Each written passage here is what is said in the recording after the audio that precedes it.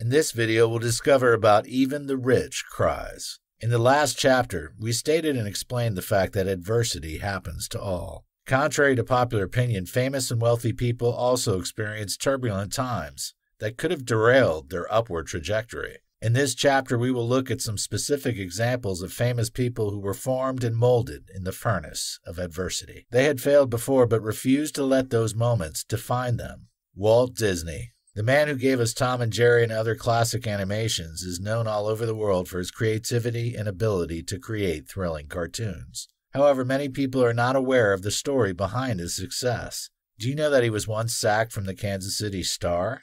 Why? His editor felt that he lacked the creativity and ideas needed to succeed at the top. Of course, it sounds ridiculous. However, this is the truth. If you think that this story is shocking, you need to wait until you hear more about this great man. Undeterred by his sack, he formed his first animation company in 1921 in Kansas City.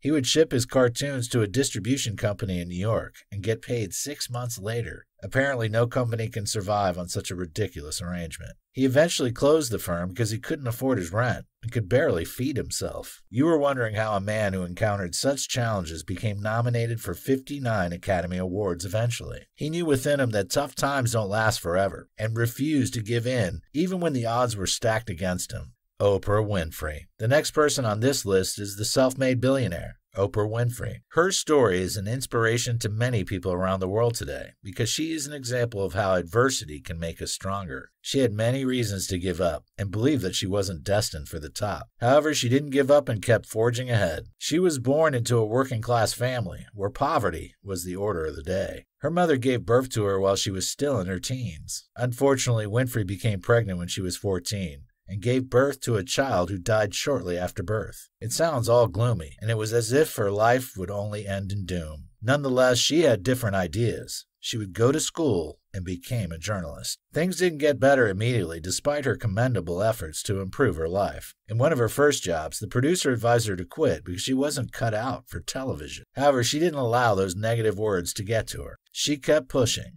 And she has inspired many people around the world because of her sheer courage and determination to succeed. Bill Gates. Bill Gates is one of the wealthiest men in the world. However, the poster boy of Microsoft wasn't always a success. He struggled to find his niche in the early part of his life before he eventually got it right. Gates started TrafoData, a company that was created to generate reports for roadway engineers from raw traffic data. He started the company alongside 2 other businessmen. Nonetheless, things didn't go as planned and expected. They had to close the company when the machine that was built to process the data tanked upon presentation to a Seattle County traffic employee. However, Gates wasn't deterred by this unfortunate situation. He decided to start from scratch by learning the lessons from his first experience. The lessons from his first failed attempt to build a company gave him the blueprint for one of the biggest companies in the world. Colonel Sanders. The story of Colonel Sanders showed us that it's never too late to start a global brand. Indeed, it's always better to start early. However, Colonel Sanders proved to us all that you can start a thriving business, even at an old age. He started building his fast food empire when he was already 62 years old. Yes, you read that correctly. He was at a stage in his life when many people would be enjoying their retirement or looking forward to it. Nonetheless, he decided to go against the status quo. He presented his chicken recipe to different restaurants. Reports have it that he was rejected by more than 1,000 people. However, the Colonel was resilient enough not to give up. His determination eventually paid off when he found success with a restaurant outside of Utah. The restaurant became the first Kentucky Fried Chicken. The company tripled its sales in a year thanks to the Colonel's chicken. Whenever you feel like giving up, remember the doggedness of this man and hang in there. J.K. Rowling. Have you read or watched Harry Potter? The brain behind that story is J.K. Rowling. A tremendous success, isn't she? However, when you find out what things were like for her before her breakthrough, you will appreciate her success even more. J.K. Rowling had felt that she had written something so beautiful publishers would be scrambling to publish. Nonetheless, things weren't the way she expected. She would go on to submit the manuscript to 12 major publishers, who all rejected it to her dismay and shock. It was a work that she had produced despite encountering challenges that would have made others quit writing for something they felt would be more lucrative. She was divorced and had a child to support by the time she finished the first parts of the book. So during those hard times when the work was rejected, she could have felt that writing wasn't her thing. Nonetheless, she decided to try again.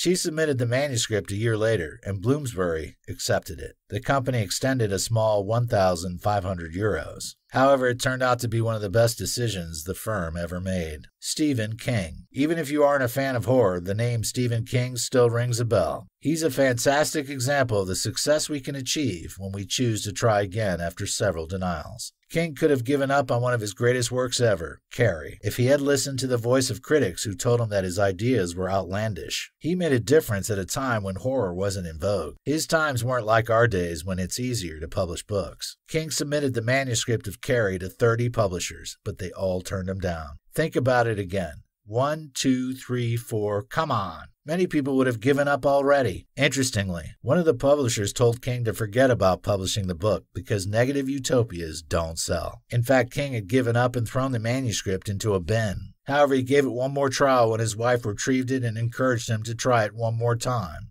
It sounded ridiculous. Why will the 31st attempt be different from the first 30? King listened to his wife, and the rest is history.